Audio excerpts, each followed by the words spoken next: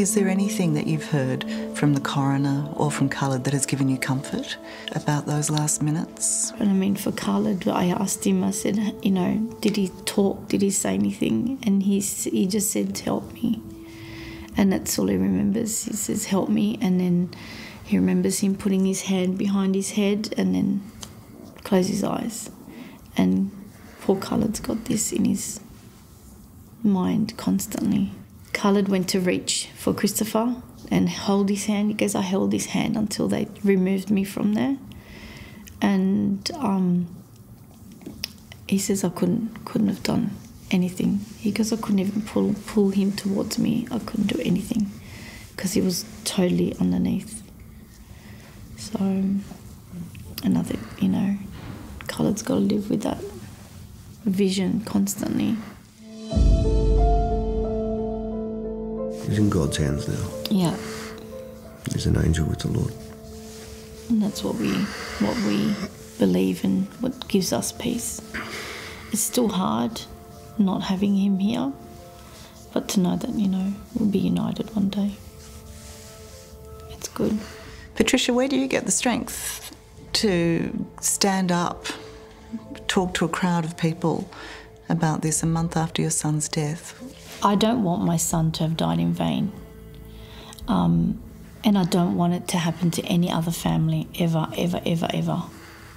You know, I've spoken to other mums who've lost children in job sites and they're still fighting for 7 odd years more just to get justice for their sons. I want to make everyone aware.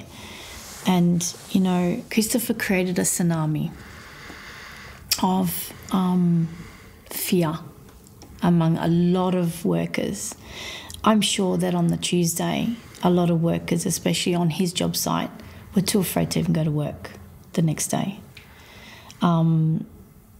because it's something that hangs on them all the time.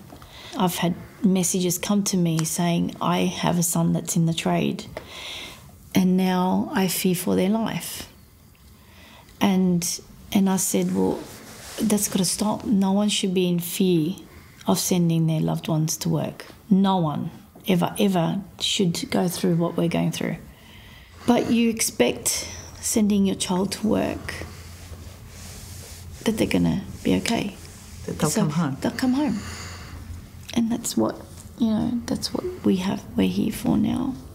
And my strength is to make sure that people are aware, and because Christopher affected so many people, I need to rise and be his voice now, not later, while it's still, people are still feeling Christopher. And to make them realise that they're not alone. They're not alone.